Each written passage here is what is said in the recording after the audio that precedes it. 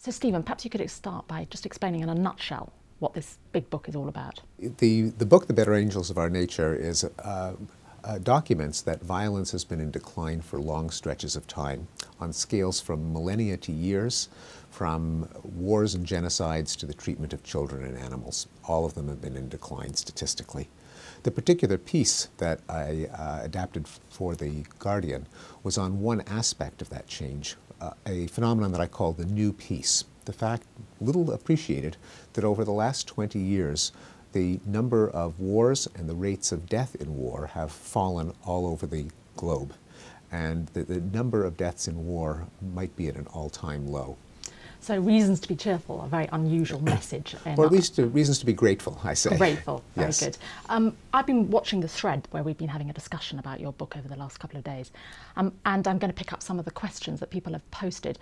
I mean, one of them to start with was the definition of violence. A number of commentators have had problems. Is the only form of violence the sort of physical harm to another human being?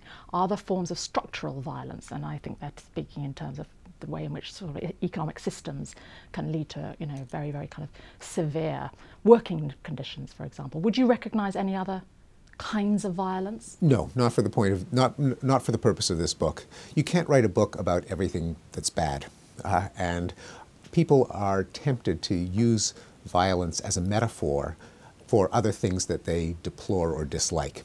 But as a scientist trying to make sense of what's happened over the course of human history, to lump together everything that's bad in any way whatsoever is not going to give you a coherent picture.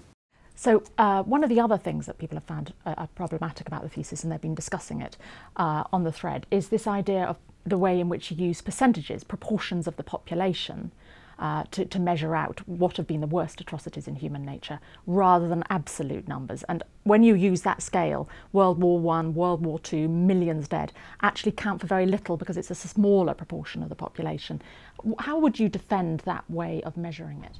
Well, for one thing, the main development I speak about in the article, the trend over the last 20 years, is a trend both in absolute numbers and in relative numbers.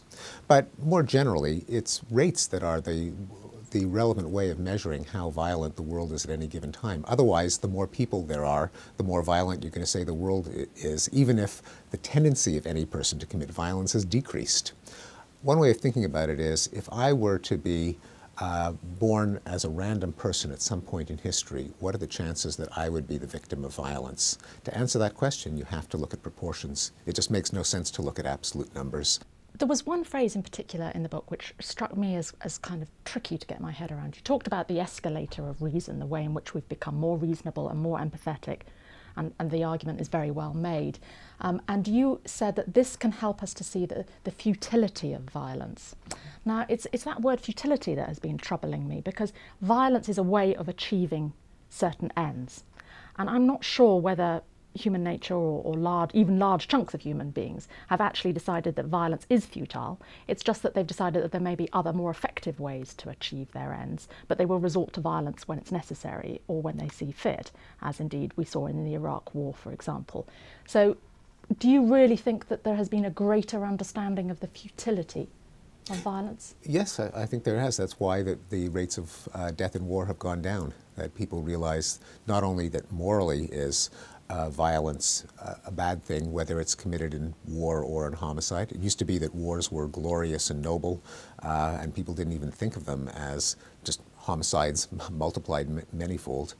But also, when you stand back from history and you see that violence invites retaliation, and that each side is convinced that it is in the right, that its acts of violence are justified retaliation, its opponent's acts of violence are naked aggression.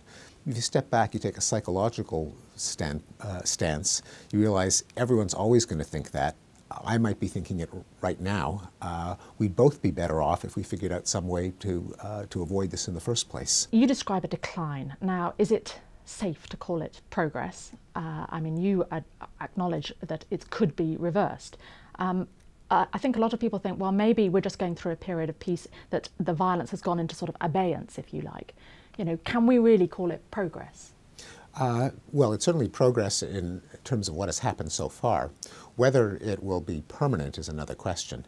It may not be. We can have all kinds of nasty surprises. There's an enormous random element to human history, contingencies of individual decision-making, phenomena that come out of the blue that no one predicted beforehand. But it is not the case that history is, say, cyclical, or that there's a certain urge for war that has to burst out, and that the longer you repress it, the more likely it becomes. I have an extensive analysis of the statistics of war over time, which show no build-up and release, no cycles, just a big dose of randomness. That's interesting. No sort of build-up and release, because one commentator said, surely that the new peace, the period since the end of the Second World War, has been sort of haunted by the atrocities of the First and Second World War, and that has sort of really energised the need to find peace and avoid conflict. That, you know, war casts a long shadow, and that can actually be very constructive in kind of reinforcing peace. I think that the world is very skittish about getting into another big war, and has learned some lessons from the massive destruction of World War II. It's an example of recognizing the futility of war and trying to prevent it from happening again. But that effect doesn't fade over time? Not necessarily. So, for example, Canada and the United States haven't had a shooting war since 1812. It's not as if they've forgotten the lessons of 1812 and they're roaring for a rematch. Countries can, when they fall into a state of peace, it can last for long stretches of time. Well, I looked at your sort of map of where the civilizing process, the decline of violence, has still not quite reached, and one obviously looks at places like the Congo, or where there's been a long-running civil conflict. And it clearly maps onto areas which have not got strong states. Yes. Now, strong states have been played a major part in the decline of violence through the early modern period in Europe. But strong states is a deeply problematic issue in many parts of the developing world across Africa and Asia, places like Afghanistan or Somalia, where it's very hard to build strong states. So are these lessons that we can really actually learn from to sort of apply? And also, isn't it that some strong states create the vacuums where there are then problems of poor governance? Absolutely. And in fact, what we should identify is not strong states, but competent states. Now, competent states have to be minimally strong, but they can't just be strong, because if they simply brutalize their own populations or let violence build up and then start indiscriminately murdering people in a particular village, that can create more violence than it prevents. So it's really competent, moderately democratic, not too corrupt governments that we should look for.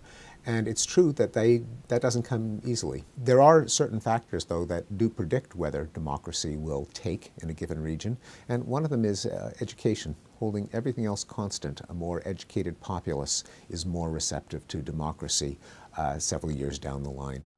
Ross Douthat in the New York Times had a very interesting blog that, in which he sort of sees the long period of violence in Europe was a way of thrashing out all kinds of issues and building up a strong state.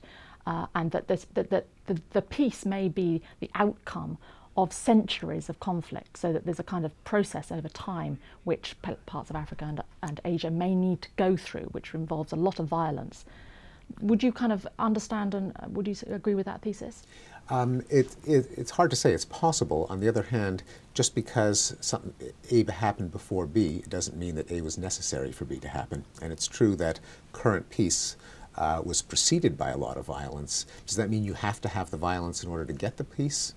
I'm not convinced. Thank you very much, Stephen. My pleasure.